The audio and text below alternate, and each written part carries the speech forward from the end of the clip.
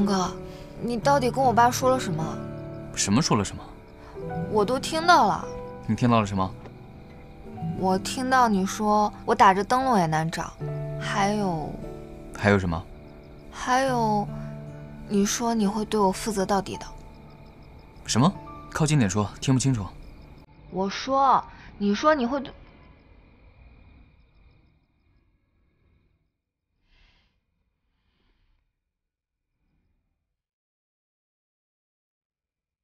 我一定会对你负责到底的。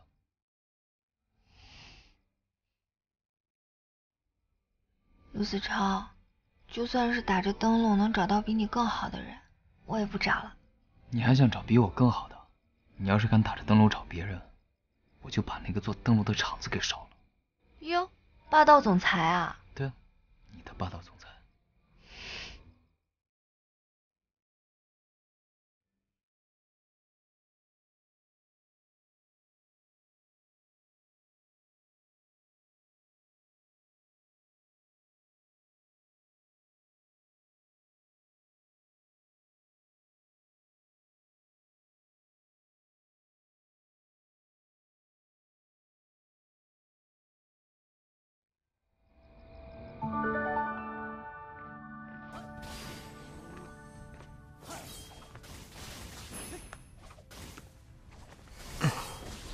老婆，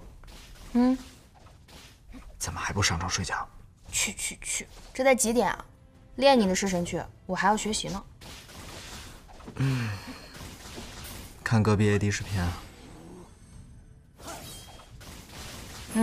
别闹。哎，问你个正经事儿啊。你觉得你这个年纪还行吗？我怎么不行了？你看你这脑子里面一天天装了些什么东西啊？我是说，你这个年纪打职业，你的反应速度啊、控制啊什么的，和你10几岁的时候相比，有什么变化吗？哦，你原来问这个呀？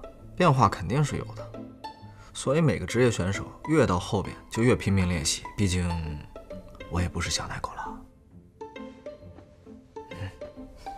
所以啊，我要开始计划培养下一批小狼狗啦。什么意思？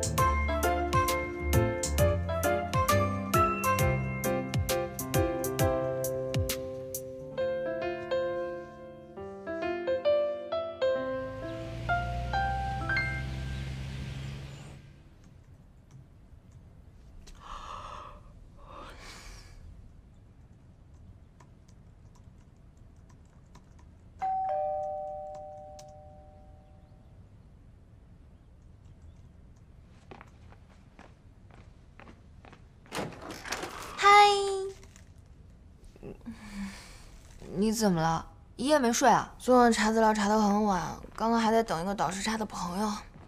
后来啊，跟一个刚刚回国的投资人聊天，聊出了灵感。我现在啊，在做少年电竞的养成计划，做好了给你看。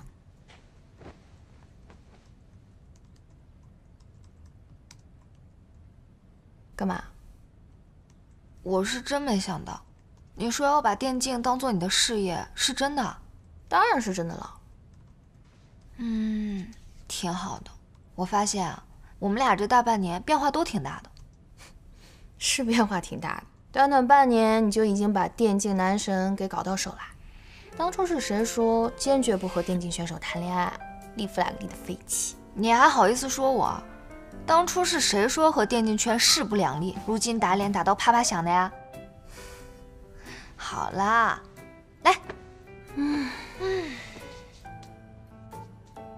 静啊，马上就要到淘汰赛了，就要碰到 CK 他们了。怎么紧张啊？那倒不是，只是觉得这半年过得跟做梦一样。1年前我还坐在电脑前看着别人打职业，发着哈哈哈哈的嘲笑弹幕，才没多久，我就变成那个被嘲笑的人了。你不用担心，如果有人给你发那个哈哈哈嘲笑弹幕的人，肯定是我。哎，你说，如果半年前我把那个给我发来打职业邀请的小瑞当作是骗子的话，我是不是就没有今天了？会有的，只不过就是换了另外一种形式而已。你注定要在这个圈子里面发光发热的。真的吗？就像啊，我当时也给自己幻想了无数种可能性，可是兜兜转转，还不是和爱佳在一起啊。有道理。人生啊，有时候就是会有无限种可能性，但是却没有那么多的如果当初。自己选的路，无论是得到大于失去，还是折磨大于快乐，总有属于他自己的意义。所以呢，只要不后悔就行了。这里有姐妹，那是当然。所以后悔吗？不后悔。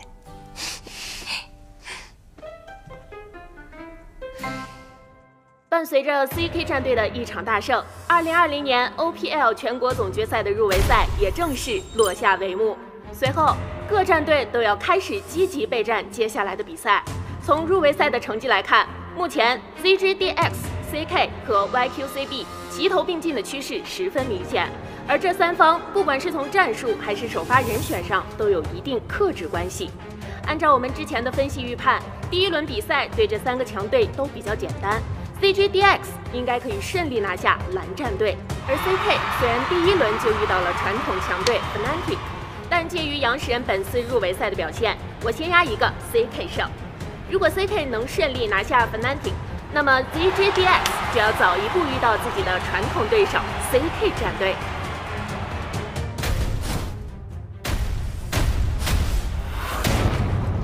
CK 战队，老对手了。他们每个人的特性你们都很清楚，他们跟我们都是五五开的节奏，尤其是杨神，进入淘汰赛以来状态出奇的好。怎么样？有信心吗？有。我怎么觉得有点慌呢？哎，不慌不慌。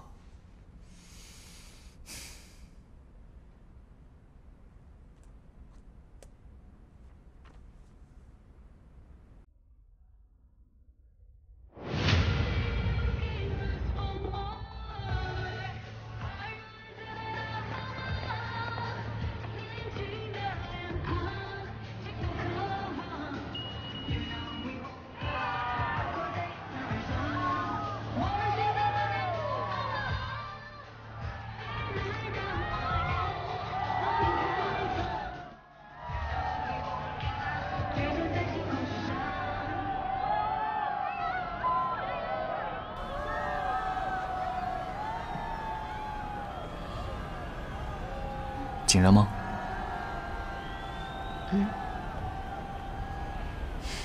别再咬了，嘴唇要被你咬破了。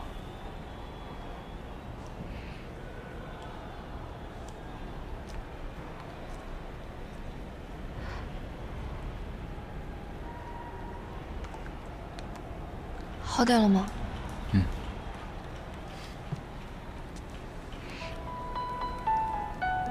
亲一点口红。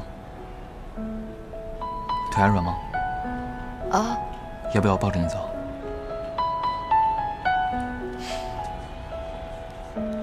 有我在。